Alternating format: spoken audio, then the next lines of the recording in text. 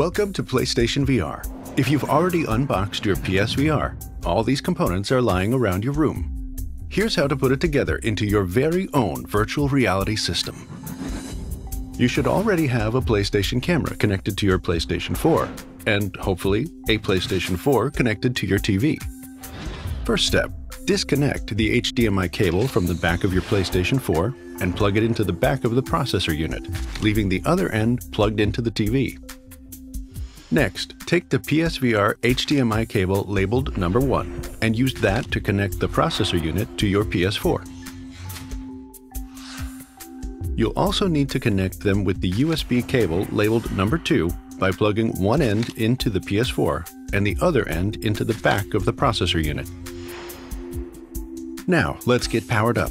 Connect the AC power cord to the AC adapter labeled number 3.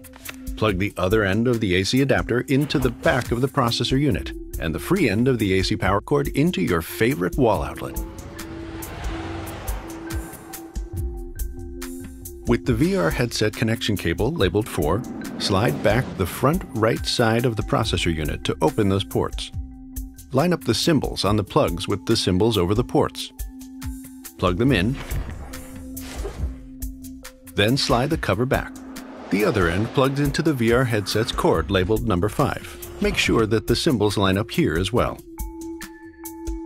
Plug in the stereo headphones into the jack on the inline remote so you'll get the full effect.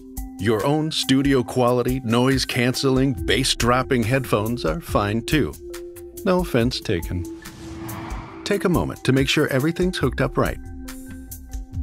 Okay, now let's turn on your TV, then your PlayStation 4, and PlayStation VR last. You'll know everything's connected properly when the tracking lights on the back of the headset start glowing blue. When that happens, stand back for a moment and admire your work. You now have a virtual reality system in your home, all ready to go. All that's left is to get you ready in part 3 of this tutorial.